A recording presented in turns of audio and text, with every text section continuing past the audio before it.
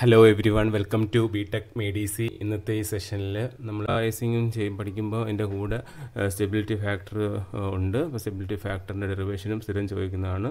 അപ്പോൾ നമ്മൾ നെക്സ്റ്റ് ഈ കളക്ടർ ടു ബേസ് ബയാസിങ്ങിൻ്റെ സ്റ്റെബിലിറ്റി ഫാക്ടറിലേക്ക് പോവുകയാണ്. സ്റ്റെബിലിറ്റി ഫാക്ടർ, ഇപ്പോൾ സ്റ്റെബിലിറ്റി ഫാക്ടറിൻ്റെ ഡെഫിനേഷനൊക്കെ നമ്മൾ ഓൾറെഡി ഡിസ്കസ് ചെയ്തിട്ടുണ്ട്.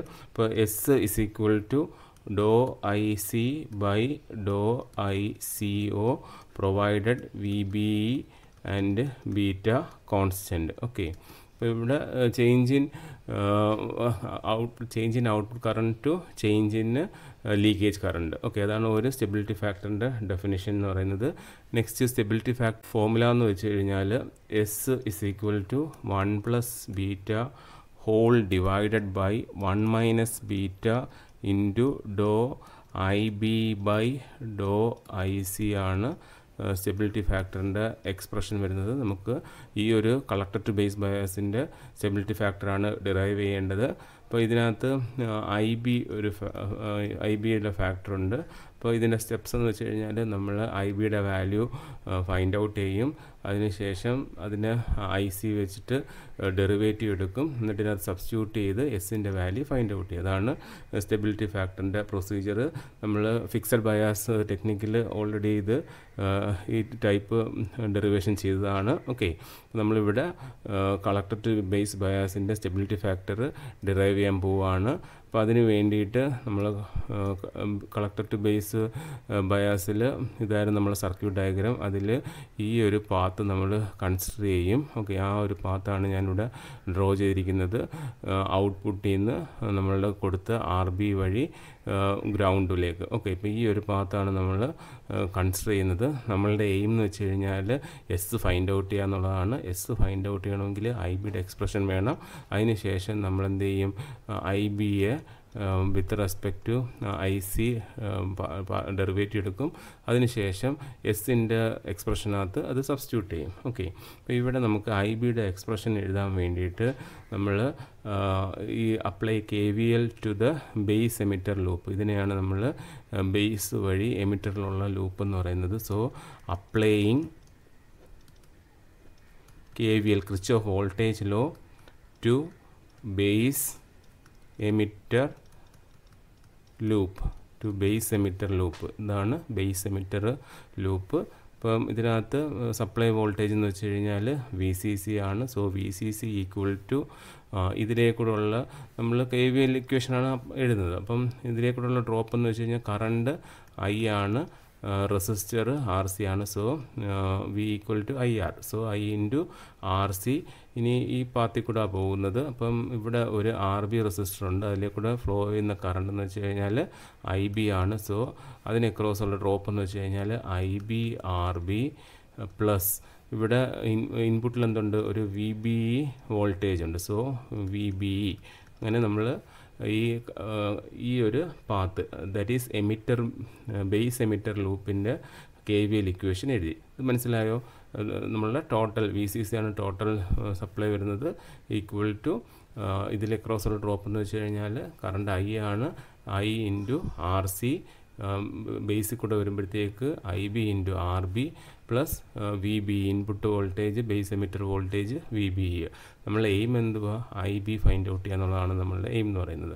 ഇനി ഇതിനകത്ത് ഐ നമ്മൾ ഓൾറെഡി ഫൈൻഡ് ഔട്ട് ചെയ്തായിരുന്നു. ഐ എന്ന് പറയുമ്പോഴത്തേക്ക് ഇതിലേക്കൂടെ ഫ്ലോ ചെയ്യുന്ന കറണ്ട് ഐ സിയും പ്ലസ് ഐ ബിക്ക് ഈക്വലാണ് നമ്മളുടെ ഐ എന്ന് പറയുന്നത്.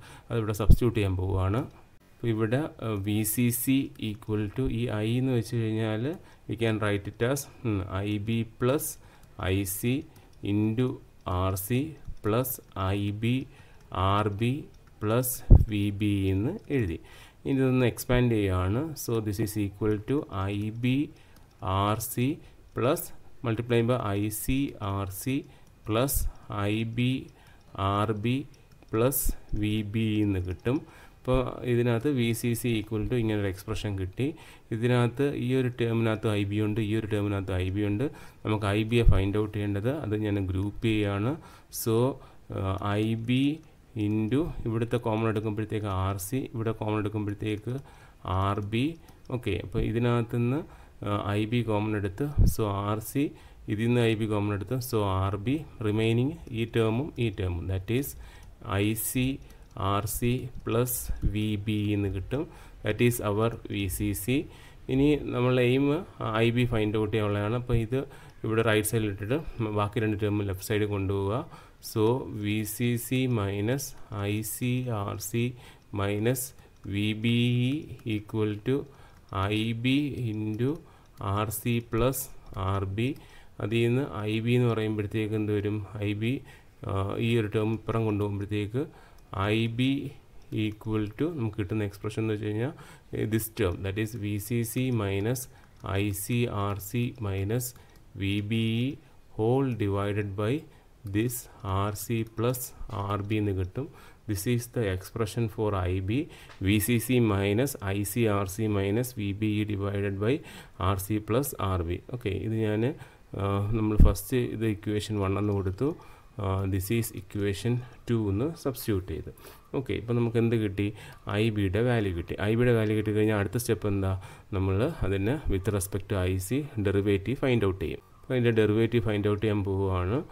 That is D by D I C of I B equal to d by dic of ab യുടെ വാല്യൂ ഇതാണ്. This is the value of I B that is V C C minus I C R C minus V B whole divided by R C plus R B എന്ന് വരും. Okay, അപ്പോൾ ഇതിനകത്ത് നമ്മൾ derivative എടുക്കുകയാണ്.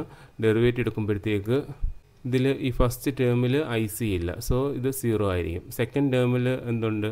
I C ഉണ്ട്. അപ്പം ഈ ഒരു ടേമിന് നമ്മൾ ഐ സി വെച്ചിട്ട് ഡെറിവേറ്റീവ് എടുക്കുമ്പോഴത്തേക്ക് എന്ത് വരും? Minus R C divided by this denominator R C plus R B എന്ന് വരും. ഇനി ഈ തേർഡ് ടേം എടുക്കുമ്പോഴും അതിനകത്ത് എന്തില്ല? ഐ സി ഇല്ല, സോ 0 വരും. അപ്പം ഫസ്റ്റ് ടേമിനകത്ത് വി സി സി മാത്രമേ ഉള്ളൂ, ഐ സി ഇല്ല, സോ 0 വരും. അപ്പോൾ സെക്കൻഡ് ടേമിനകത്ത് ഐ സി ഉണ്ട്. With respect to I C നമ്മൾ ഡെറിവേറ്റീവ് എടുക്കുമ്പോൾ 1 വരും. റിമൈനിങ് ആയിട്ട് വരുന്നത് minus R C divide by R C plus R B. Third minus V ബിക്കകത്ത് I സിയുടെ ടേമില്ല, സോ 0 വരും. നമുക്ക് എന്ത് കിട്ടും? D by D I C of I B will be equal to minus R C divided by R C plus R B എന്ന് കിട്ടും. അത് ഞാൻ third ഇക്വേഷനായിട്ട് കൊടുത്തു. നമ്മളിത് ഫൈൻഡ് ഔട്ട് ചെയ്ത് എന്തിനു വേണ്ടിയിട്ടാണ്? സ്റ്റെബിലിറ്റി ഫാക്ടറിനകത്ത് ഈ ഒരു ടേം ഉണ്ട്. അപ്പോൾ ഇവിടെ നമ്മൾ ഈ ഒരു ഡോ I B by Dr I C okay അതിവിടെ ഫൈൻഡ് ഔട്ട് ചെയ്തു. ഓക്കെ, ഈ വാല്യൂ എന്ത് ചെയ്യുക? നമുക്ക് ഈ സ്റ്റെബിലിറ്റി ഫാക്ടറിനകത്ത് സബ്സ്റ്റിറ്റ്യൂട്ട് ചെയ്യാം. S is equal to 1 plus beta divide by 1 minus beta into Dr I B by Dr I C.